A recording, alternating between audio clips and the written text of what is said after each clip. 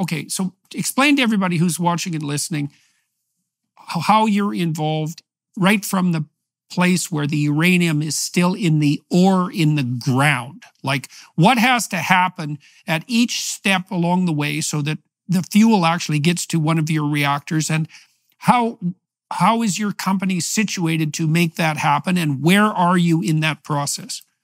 So starting at the very basic, uranium mining, you mentioned the Saskatchewan deposit.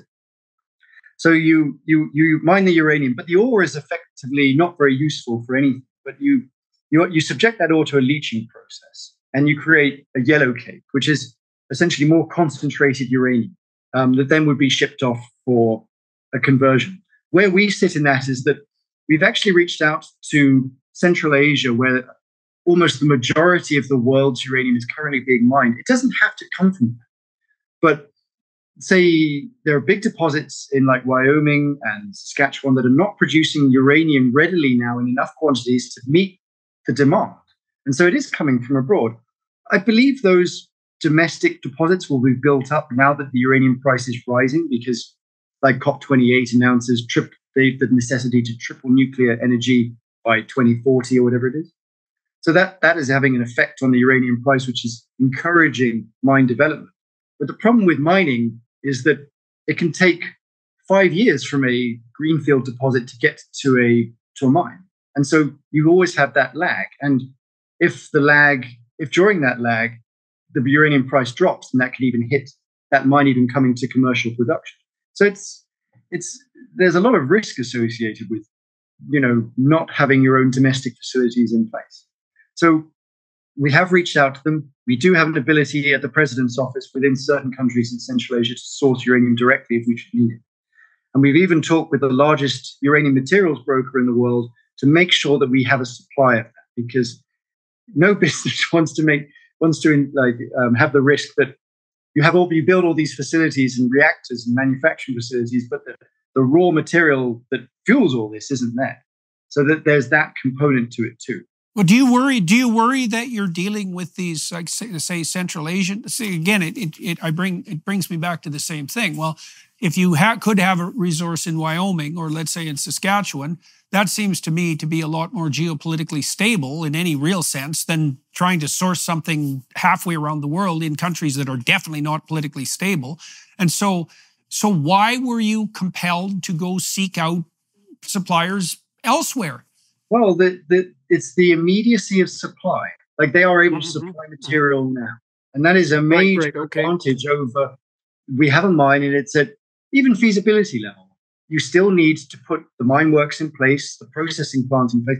Processing plant from uranium operation could be $250 million and take 3 years to build. And so we want to make sure that. Does it have to take 3 years to build? I mean, because things do move a lot. They could move a lot faster now than they once did. And I also wonder, are there improvements in technology that are in the pipelines that would make it possible to do it in like a year instead of 3 years if people actually decided Germany built new natural gas importing terminals in months when they needed to. So like, we can actually move pretty quick if we decided it was a good idea. So, okay, so you said immediacy of supply. That's what drove you to Central Asia. But it would be better, perhaps, if there were domestic supplies that were at least in the pipelines, let's say. Domestic supply from Saskatchewan or Wyoming would be a lot better. Of course they would. There's no geopolitical, there's less geopolitical uncertainty. And like, for instance, even in Central Asia, like, they do supply China and Russia still with the uranium that they need for their own programs too. So you're competing against other countries which are potentially hostile to the States or Canada or places like that. And if they're looking to wage an economic war, we'll look for more exclusive contracts. And so you then are in a competing position for material you can't control. Right. Seems like from a geopolitical perspective, that seems unwise. Let's put it that way. So I can understand why you guys are doing it commercially, because, as you said, you can't afford the delay, and fair enough. Okay, so now, do you have a stable supply fundamentally? Can you get moving with what you're doing? We can. So the good part about what we're doing now is we've ensured that we have brokered enough good relations with certain countries that we can source the material if we wanted. We're not in the business of enrichment, but we could do things like conversion and get it into a uranium hexafluoride gas, which can go to a licensed enrichment company like Orano or Centrus, and they could enrich the material for us. And once from gas. So what's the relationship between the gas and the yellow cake? So what you want to do with yellow cake is once it's been concentrated by that leaching process, is that it's easier to enrich a gas than it is, say yellow cake, which you could use a centrifugal system, but gas is certainly a lot easier to maneuver. And so if you would take the yellow cake and you would expose it to several chemical processes to turn it into uranium hexafluoride. And it's actually the enrichment companies will enrich uranium hexafluoride to produce, whatever you want. So enriched to whatever level the customer needs it. But at that point, it actually needs to be deconverted back to a solid. Oh, yeah. So our company actually wants to build out that infrastructure for the country too. So take that uranium hexafluoride, convert it to uranium dioxide, uranium hydride, uranium metal, whatever the market will need. And so that's one element. And then a fabrication facility to tailor it for the specific reactor. So essentially fashion it into dimensions, composition, mold it with zirconium, whatever they want, and then sell that. And the final part of what we want to do is build out a transportation company, so we can actually transport that around North America too. So how would you transport it? So we've actually been spending about a year doing this, but we've got a patented technology now for a cask system that can transport the most amount of enriched material, so HALEU material. So it's enriched up to almost 20% around North America. And we're just in the process of getting that license now with the regulator. Okay. So that's okay. So you've been working on solving the transportation problem. And so what are the problems associated with transport that you've had to solve? And how did you solve those? So the fundamental problem with transport is that you cannot have uranium critically configured. And what I mean by that is if you uranium is only actually really radioactive if you push it all together, which is the basis of a bomb, really. If you push it together, then it triggers itself more and it sets off a chain reaction, and the reactivity creates the heat. So effectively, for road regulations, you have to store the material in a structured way to make sure it's not critical. But it doesn't end there. There's a lot of other regulations surrounding that. So is it going to be hit by a plane or a missile, or is it going to fall underwater, or is it going to fall? Or what are the heat conditions? Can it be cold? Can it be warm?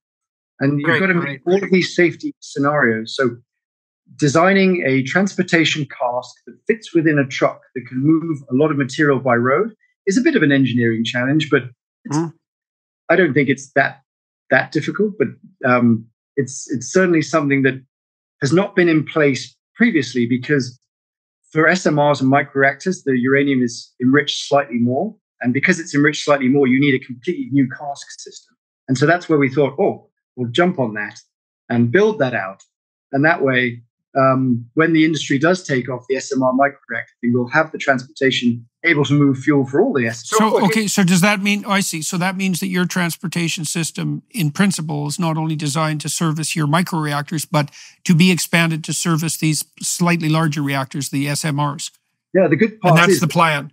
Yeah, that's the plan. So we're not in the business where we want the other competitors to fail. If they win, we'll win. Right. Yes. Right. Absolutely. The right number of competitors isn't zero.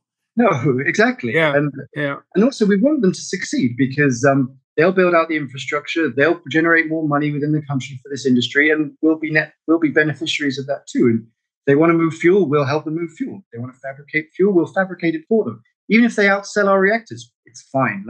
Right. So you can also be in on their success in that situation too. So that's cool. Okay, so you said you've got a supply, at least at the moment, in Central Asia. That gets reduced by leaching to yellow cake. The yellow cake is transformed into uranium what's the name of the gas?